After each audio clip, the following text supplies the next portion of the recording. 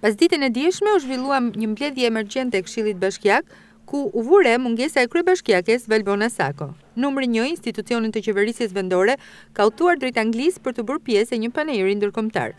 Vendin e saj gjatë kësaj mbledhjeje ka zënë nën kryetari i bashkisë Arbër Braho.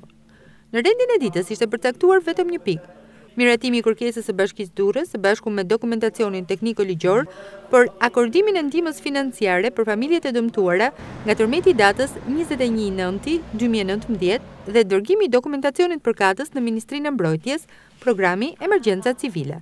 Pjesëmarrës ishin 33 këshilltar. Prania e tyre mundsoi zhvillimin e mëtejshëm të mbledhjes. Në fillim, u miratuar rendi i ditës. Kryetari i Këshillit Bashkiak, Ani Dërmyshi, ja dha më pas fjalën Afrim Bakajt në cilësinë e kryetarit të Komisionit të Mbrojtjes Publike, Sigurisë Civile dhe Shëndetësisë, i cili konfirmoi dakordsinë e anëtarëve të tjerë në lidhje me projekt vendimin e paraqitur. Me 5 vota pro, për kalimin e vendimit, për miratimin e fondit, që ka propozuar Bashkiak duke drejtuar qeverisë, 742.129.736 euro.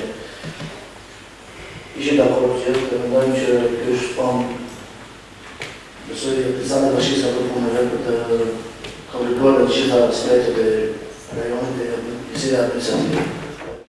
Pika e parë dhe vetme e rendit të ditës që përcaktonte ndihmën financiare për 1239 familjet që pas verifikimeve rezultuan të dëmtuara nga tërmeti i 21 shtatorit, u votua nga të gjithë këshilltarët.